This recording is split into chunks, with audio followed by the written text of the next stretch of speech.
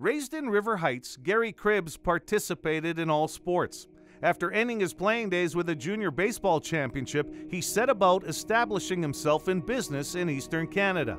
He would return to Winnipeg and take an active role in the St. James community.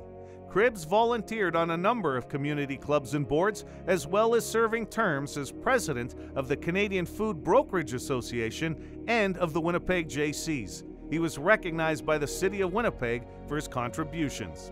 Always making time to support minor hockey, Cribbs coached teams at the Pee-wee, Bantam, Midget, and Juvenile levels.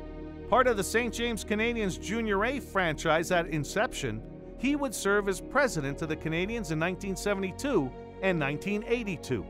He served on the board of directors of the Manitoba Junior Hockey League starting in 1972 and was elected commissioner of the MJHL in 1988, ending his tenure in 1992.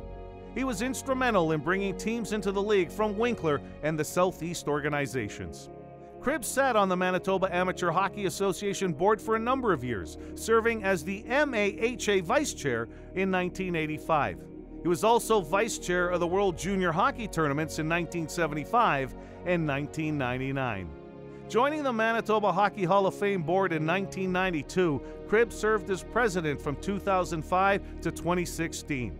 He was a driving force in implementing many programs that are part of the Hall's yearly mandate: scholarships to university and high school players, both men and women, awards to volunteers, off-ice officials and referees, the Ed Sweeney Award for Hockey History, and organizing and chairing the Hall of Fame's biannual induction dinners.